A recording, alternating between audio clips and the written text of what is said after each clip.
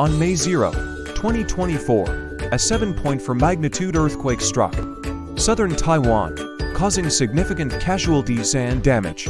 Historically, the most massive earthquake recorded was a 9.5 magnitude event in Chile, 1960. Contrary to common belief, the earthquake magnitude scale has no upper or lower limit. Theoretically, earthquakes could exceed 10 in magnitude. The Richter scale, developed in 1935 by Charles F. Richter, measures earthquake magnitude based on seismic wave amplitudes, while the scale is logarithmic, making a 5 magnitude quake 1,000 times more powerful than a 3 magnitude one. It's not limited to 8.5 as previously thought.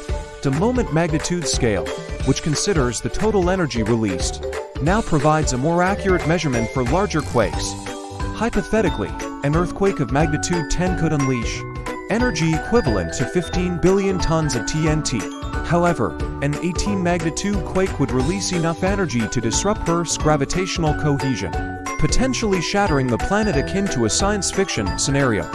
These insights demonstrate the immense power and potential impact of seismic events on our world.